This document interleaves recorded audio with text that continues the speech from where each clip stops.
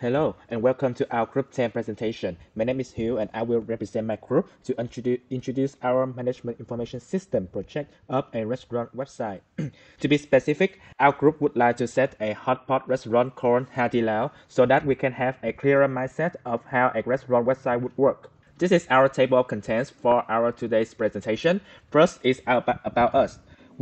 I will have a short description of our restaurant background so that you can understand what Hadeelao Hotpot restaurant is. Second is GUI. At this point, I will describe our GUI for the website, including how our website should look like and its function for users. Third is the database. I will have an illustration of our database connected with the website. Finally is implementation. I will run our website so that you can have an overview of how it can work. Now, let's move on to our first section about us. As a brief of our restaurant, Hadeelao is a modern hotpot restaurant dedicated to bringing high-quality Chinese cuisine to Vietnam. We aim for the best service and the most authentic Chinese hotpot experience in Vietnam by using the highest quality ingredients directly sourced from China for soup broth and the freshest meat. On the screen is a short description extracted from our website, which I will show you later. Next is our GUI. In this project, we divided into two main users for GUI, Customer User Interface, hereafter Customer UI, and Admin User Interface, hereafter Admin UI. Both users have some common features. They will start from home screen and login form. However, to identify which users, we will have a row ID in the database for each. This ID will be set by different means. For admins, it is manually set up by the host of the database, which means the admin's row ID can only be set in the database from the beginning. For customers, they must complete the register form and fill several personal information, and their row ID will be automatically set up in the database. The difference between these two rows is at the reservation tab, which I will show you now. This is the flow of GUI, and this is for customer UI. As you can see, they start from the home screen with different functions and went into the reservation tab for customer. They only have two options to make a new reservation or to view reservation. However, for admin UI, they also start from home screen, but when they come to the reservation tab for admin, they have additional functions such as edit schedule, edit table, and view table. Now, let's move on to the database. This is our entity relationship diagram, which is only relevant to the reservation form, and I will explain each entity now. The first entity is user, contains 5 attributes. User ID is the primary key in this entity. In the database, only the password is encrypted. The second entity is row, contains 2 attributes. Row ID is the primary key in this entity. We define 2 rows, number 1 for customer and number 2 for manager or admin. When a new user registers a new account, he or she will automatically be row 1. The third entity is table, contains 3 attributes. Table ID is the primary key in this entity. We define this entity to check the availability of tables in our restaurant. Based on the reservation forms, the manager can modify the number of tables in a specific day. Fourth entity is schedule, contains 4 attributes. Schedule ID is the primary key in this entity. We define this entity to check the schedule in our restaurant. Only manager or admin can modify this entity in the database. Normal user can check this information in our website. Last but not least is reservation, contains 8 attributes. Reservation ID is the partial key in this entity. This entity must rely on user entity, therefore, this is the weak entity. And this is our class diagram, which is used to describe more specifically the structure of our restaurant reservation website by showing the system classes, their attributes, their operations or methods, and the relationship among them. Now, let's move on to the implementation section, which I will show you how to run our website. First, I will open SAMPP to provide environments for our website.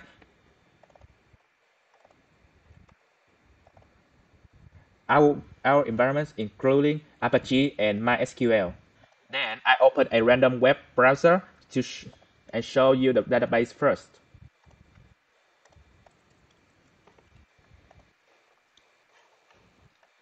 And this is our database. So you can see we have entity sub reservation for the for the reserve table information, the row number 1 is for customer, number 2 is for admin or manager. Schedule is for the opening time and the closing time. This is for manager or admin to adjust. Tables and users when they register into our website. Now I will enter the website and tap the IP for it. At the beginning, as you can see, this is our home screen. We divide it into 3 main parts: header, body, and footer for easier coding and organizing. In header, we have the menus for different sections, including home screen, about us, gallery, find us, sign up, and login. In footer, we contain links connect to other social media that restaurant is using to connect with customers and a brief of contact number. And the body contains 3 sections that can be viewed from the header, and each section will be moved to whenever the users click on the menus. For example, I will click on the About Us, and it will jump into this section, a brief about our restaurant. When I click into Gallery, it jumps to the Gallery sections, which will show some pictures about our restaurant. And when I click into Find Us, it will jump into Find Us sections, which will provide some information about address, contact number, a map, and also customer can check the opening hours in a specific day. For example, I will check on 6th January, and on 6th January the opening time is 12 p.m. and the closing time is 12 a.m. Okay, now I will try to sign up as a new customer. Username 5.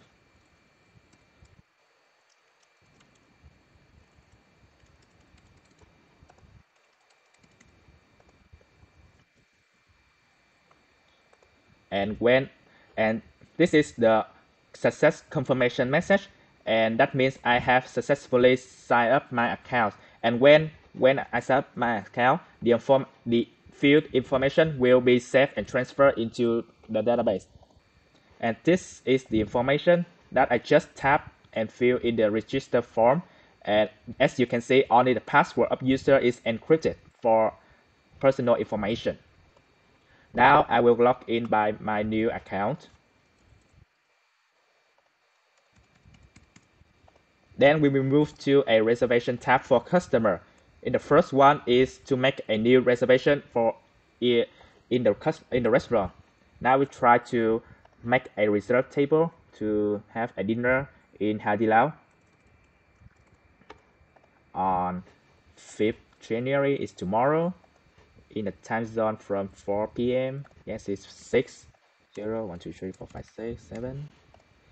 I will have a comment like happy birthday party. Okay, and I have successfully made my reservation, and this information, when I click to view reservation, it will come up. In this tab, you can see your reservation only for your account. Okay, and when I've successfully made my reservation, the information will transfer into the database in this entity. As you can see, this is my recent information I just showed to you. And now I will show you in my admin reservation tab.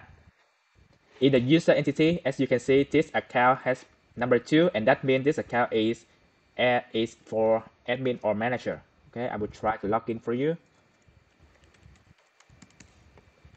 And in the reservation tab for admin can do additional function. First one is edit schedule to adjust the opening and closing time in a specific day. For example, I try to adjust the time on 7 January 10 a.m. and closing time is 11 p.m.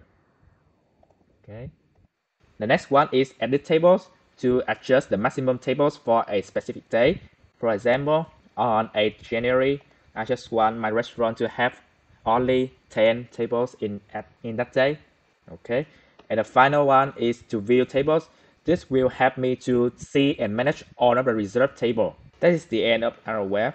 So that is the end of our presentation. If you have any question, please don't hesitate to ask us. Thank you for listening.